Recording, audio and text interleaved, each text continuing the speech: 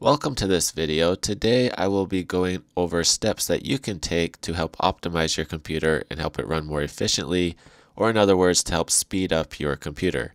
Now yes, I am doing this on Windows 10, but this will also work for Windows 8 and Windows 7 users because the steps are basically the same. Please be aware that I will be listing all of the steps down below in the notes down in the video description, as well as any important links will also be listed down below, so please follow along down below in those notes.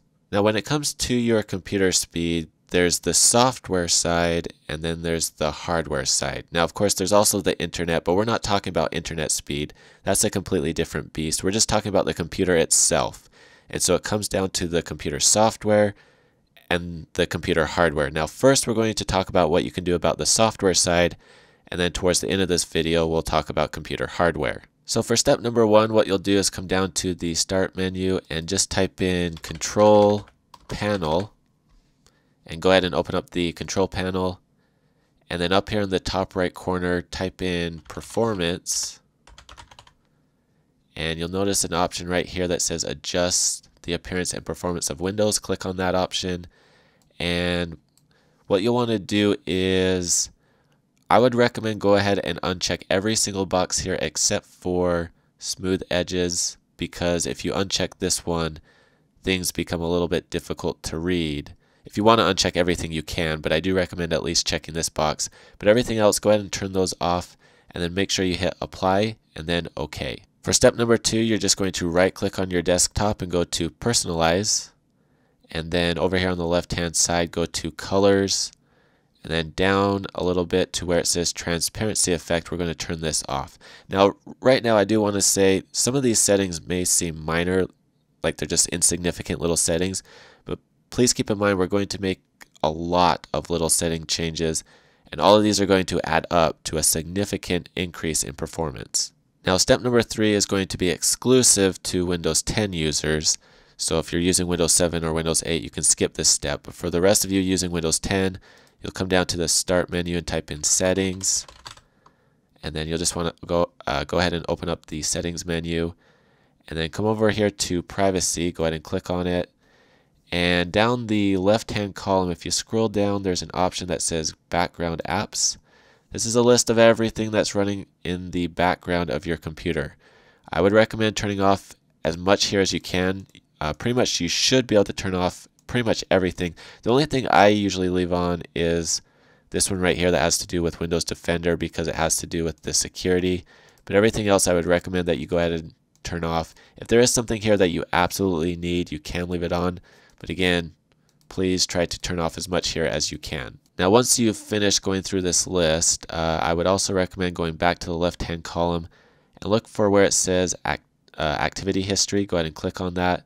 You'll notice there's a box here that's checked that says let Windows collect my activities from this PC. Not only is this a privacy concern, but it runs in the background, so by unchecking it we can minimize the amount of data that's being collected in the background to help increase performance here as well. I would also recommend going to the diagnostic and feedback and just make sure that you have basic selected to help minimize the amount of information that again is being sent to and from your computer in the background. For step number four, we want to go through and make sure we remove all and any malware off of the computer. This includes Trojans, viruses, worms, all of that needs to be removed off the computer, and malware is a very common culprit as far as a computer slowing down when it comes to software. So if you go down below into the notes down in the video description, you'll notice there's some links there. The first one we're going to talk about is Malwarebytes. This is a free program that you can run to remove malware off of your computer. And once you've downloaded and installed it, you will want to come over here to settings and just make sure underneath protection that you have the rootkit option turned on, because we do want to scan for rootkits. And then you'll come back over here to the dashboard on the left hand side, and right here where it says updates, just click there to make sure that the definitions are up to date, and then you can go ahead and click on scan now, and this will scan your computer for any malware. Now if it does find anything, it will give you the option to remove it. Go ahead and do so, and then after you remove any results that are found, make sure you restart the computer before you continue on, because those results will not be fully removed until after you have restarted the computer. Now, After you have restarted the computer, you'll then go back down to the notes and download the second anti-malware program, which is Super Anti-Spyware. After you've downloaded and installed it, you'll get a menu like this. Just first come right here where it says check for updates to again make sure it is up to date with the latest definitions. And then you'll go over here to scan this computer and do a complete scan. And then same thing, once it's finished, it will give you any results. If any are found, it will give you the option to remove them. And then after you remove them, make sure you restart the computer, because again, they are not fully removed until after the computer restarts. I would not recommend running these programs at the same time like I'm doing, because chances are if you're watching this video, your computer's slow. If you run both of these at the same time, your computer's going to run very, very slow. So do not run them at the same time. Run them one at a time. First Malwarebytes, restart the computer, then move on to Super Anti-Spyware and restart the computer again. Now, after you have finished with both Malwarebytes and Super Anti-Spyware, you will want to open up your antivirus program. If you're a Windows 10 user, I do recommend using Windows Defender. However, if you are in Windows 7 or Windows 8, I will list a link down below in the notes for a bunch of free antivirus programs that you can use. You can even use it on Windows 10 if you would like to, but generally I do recommend just using Windows Defender for Windows 10 because it runs lighter on the computer. Now, whichever antivirus you are using, go ahead and open it up, and you'll need to locate where the update option is to make sure your antivirus program is up to date. And after you have verified that your antivirus program is up to date, you will want to locate the full system scan option and go ahead and run a scan. And just like with the first two scans we ran, if it does find any results, it will give you the option to remove them. And then after you remove them, you will want to again restart the computer. And please be aware that these three scans, your antivirus scan, Malwarebytes, and Super Anti-Spyware, will cover the majority of you, because those three scans will find the majority of malware that can be removed off of a computer. However, some of you may be dealing with a highly infected computer, and so for those of you who just want to be thorough or want some additional free options, you will want to run this one from Zamana, which is an anti-malware program, great at disinfecting highly infected computers. You can also use Hitman Pro, which does not have a free version, but it does have a 30-day free trial that you can use. And then you can also use ADW Cleaner, which targets adware. And so you can also run these three programs, but again, the ones I've already mentioned should cover the majority of you. Now for step number 5, we need to go through and clean out our web browsers. And so I'm going to start with Google Chrome. And so what you'll want to do is come up to the top right corner and click on the three little dots and go down to More Tools and then over to where it says Extensions. Now, not only are extensions a privacy risk and a security risk, they can also very much slow your web browser down. And so what you want to do here is remove any and all extensions that you can. And so even if it's a legitimate extension from a legitimate company, I strongly recommend removing it because it will help increase performance. And so you will notice there's a remove button here that we can click on to remove these extensions. Now, if there is an extension that you absolutely cannot part ways with, you just click on this little blue switch that will disable it, so it at least will not be running in the background. With Google Chrome, I would recommend just getting it down to these 4 extensions. And then if we move on to Firefox, what we'll want to do is come up here to the top right corner and click on the menu and go down to Add-ons. And then just make sure Extensions is selected on the left-hand side. Again, I recommend removing any and all extensions that you possibly can. If there's one that you absolutely cannot part ways with, at least disable it so it's not running in the background. But I'm going to go ahead and click on Remove to remove it. One other thing I would check with Firefox is plugins. If I click on the plugins option over here, it will list the plugins that you have on your Firefox web browser. Over here, there's an option for some of them to change it to Ask to activate, so that way it's not always running in the background. If it doesn't have the option for Ask to activate, just leave it as is. But if it does, I would recommend changing it to Ask to activate, again, to help minimize it running in the background. Moving on to Microsoft Edge, again, we're going to click on the menu in the top right corner, and then we're going to go down to Extensions. Same rule. I do recommend removing as many extensions here as possible, all of them if possible, but if you can't, you can disable it by turning it off. To remove it, we just click this little gear icon, and then we click on Uninstall to remove it completely off of the Edge web browser. Now for step number 6, we want to remove any and all junk programs off of our computer. And so we're going to come down here to the Start menu and type in Control Panel. And we're just going to go ahead and open up the Control Panel. And then we're going to come over here to Programs, and then Programs and Features. And this will give us a list of all the programs that are on the computer. Now the first thing I would recommend is go through this list and remove the programs we just installed, the anti-malware programs. So for example, you will want to uninstall Malwarebytes, Super Anti-Spyware. If you decide to use Zamana, you'll want to remove that as well. Some additional pointers that I would recommend when you're going through this list, or things to keep an eye out for, is if you see anything with the word toolbar in it, it absolutely must be removed. Also make sure that you do not have more than one antivirus program, because that can greatly slow your computer down as well. So again, keep an eye out for that. If you see any sort of registry cleaners or any sort of program that claims to be a cleaner, I would strongly recommend removing those as well.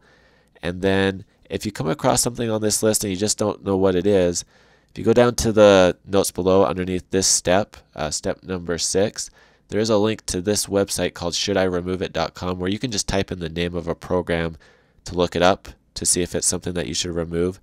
It will give you a result with either an orange, yellow rating or a red rating. If it's yellow, orange, or red, it absolutely must be removed. If it has a green rating, you can keep it. Everything else, you need to remove it. The more things you remove off of this list, the better, because it will help clean up your computer. Now, one additional part of this step for Windows 10 users is I would come down to the menu and type in Settings and open up the Settings menu again and go over here to the Apps menu. The reason why is because there are some things on this menu that will show up that will not show up on the control panel. So to be thorough, you'll also want to go through this list if you're a Windows 10 user. To uninstall something, you just click on it and then click uninstall. Notice that Skype did not show up on this side, but it did show up here. So again, Windows 10 users, make sure you look on this list as well. Now, once you've gone through this entire list and removed all of the garbage, again, make sure that you restart your computer, because parts of certain programs do not fully remove until after a computer restart. Now for step number 7, again, go down to the menu and type in msconfig, just like this. And it's going to bring up the system configuration. You're just going to right click and go to Run as Administrator. And then once this window opens up, go to the Services tab. And then from here, make sure you check the box that says Hide All Microsoft Services. Now this is a list of processes that are running in the background of your computer. And this can greatly affect the speed or optimization of your computer, especially if this is a long list. So what I would recommend is going through and disabling the items on this list. Now, there is something here that you need to keep in mind. If you disable these processes, it can affect certain things. So for example, with Google Update, this update or this process right here allows Google to update in the background. By disabling it, it will no longer update in the background. So what I do recommend is periodically, maybe a couple times a month, I would come here and re-enable everything on this list, let them run for a day, so that way if there's anything that needs to update or any sort of maintenance that needs to be done, it can do so. And then after it's done that, after 24 hours, you can come back here and disable it again. So again, just keep that in mind. But for now, we're going to disable these, and then we're going to click Apply. And then we also want to go to the Startup tab and then open up the Task Manager. If you're using Windows 7 or Windows 8, it's just going to list it here in the Startup menu. But here on Windows 10, it's going to give us a list of everything that runs every time we start up the computer. We want to disable as much here as possible, so that way it doesn't have as much that it has to start up or run through every time you turn the computer on. Now, if you see anything that has to do with your antivirus program, I would leave that turned on. If you see anything that has to do with an automated online backup service, I would leave that turned on. Or even if you have like a cloud drive, like OneDrive or some sort of Google Drive, something on the cloud, if you use that daily, you may want to leave that on as well. But everything else, I would disable. The more you disable here, the quicker your computer will start up and the less it will have to run in the background. So again, make sure you are thorough on this list as well. Now, once you've gone through both of these lists, you will need to again restart your computer. Now for step number 8, we just want to come down here and click on the file or folder icon down here at the bottom. And then over here we want to click on this PC. If you're on an older computer, it may just say computer, but Windows 10 users will have this PC. And right here we can see the C drive. We just want to right click on it and go down to properties, and then over here to tools, and then over here to optimize. Now right here underneath media type, it will either tell you that you have a solid state drive or it will tell you you have a hard drive. If you have a hard drive, you will want to click optimize, so that way it can optimize your hard drive, because hard drives can easily become fragmented and slow down the computer response time.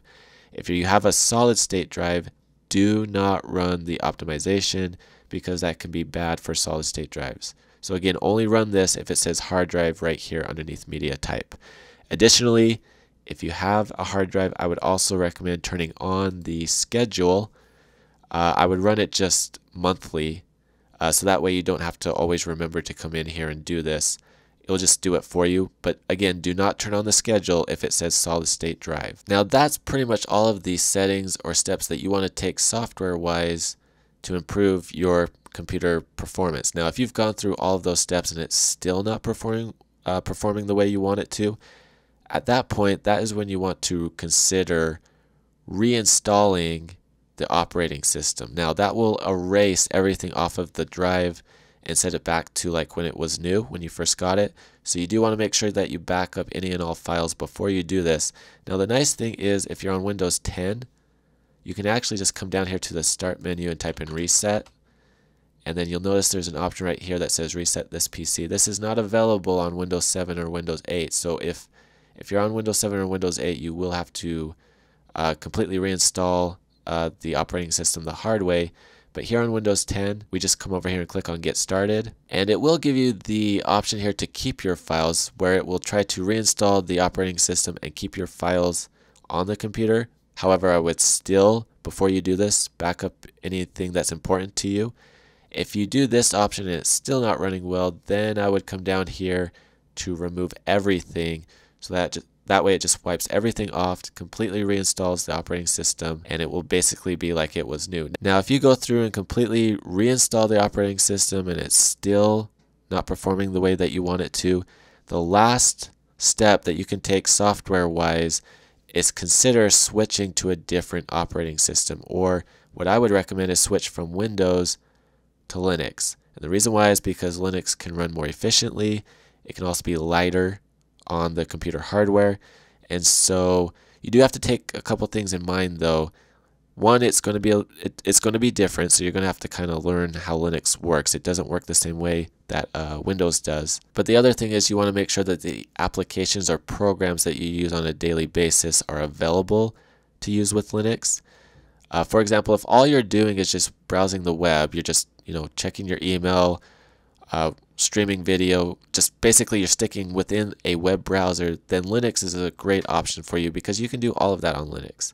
If you're a gamer, however, that's not going to be a great option because a lot of what you do is not going to be available on Linux. Now, if you decide that Linux is an option for you, I do recommend Ubuntu, or Ubuntu, however you want to pronounce it, or you may want to consider Linux Mint. These two are probably two of the most common or popular versions or distributions of Linux. And I also have done a tutorial video on how to install Linux onto a Windows computer. So I will link I will put the link to that tutorial down below in the notes as well. So that way, if you want to go this route, you do have that option. Now that's everything that you can do as far as the software. Step number 10 has to do with your options hardware-wise. If you've gone through all of that, all of those steps to help optimize your software side of things with your computer and it's still not performing well, or at least the way that you want it to, then that means you need to look at the hardware, and you will probably be looking to need to upgrade your hardware on your computer. Now there are three categories or three things as far as the hardware on your computer or in your computer that can affect how it performs. It's going to be your storage drive, the drive in your computer, as well as the RAM and the CPU. also known as the processor. It has to be one of those three things. It can be a combination of those three things. It could be all of those three, but it's going to be at least one of those. And so the first thing, let's talk about the drive. If you came over here when you were doing the defrag and it said hard drive, the first thing I would recommend is upgrading to a solid state drive, because that is significantly faster than just a regular hard drive. They don't even cost that much anymore, and whether you use a laptop or a desktop, both should have the option to allow you to easily upgrade to an SSD. It's not that difficult to do either. It's probably the easiest upgrade you can do on a computer other than copying over your files.